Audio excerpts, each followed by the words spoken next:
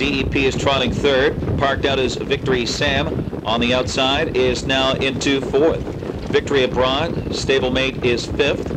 High-Low Hanover going up sixth. Star Rail shuffled back to seventh. Hoot Toot Whistle eighth on the outside. PJ Punjab is shuffled back to ninth. Then it's Deliver the Loot to the outside. Come On Windswept. Then Deliver the Loot and Far Back Armrow Variable off the half of 58.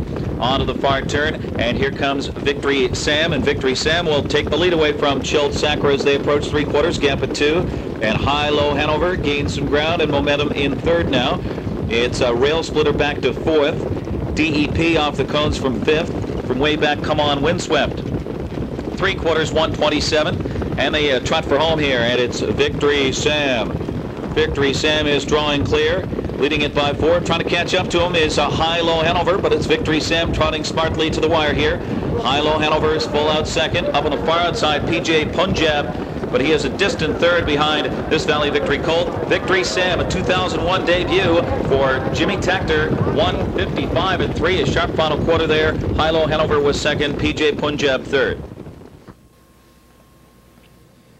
Victory Sam, a 3-year-old bay colt by Valley Victory out of Raging Sam by Lindy's Crown. Owned by Takter, Anderberg Stable, and Christensen. Trainer and driver Jimmy Takter. 2001 debut and the first victory for this Hambletonian eligible Victory Sam.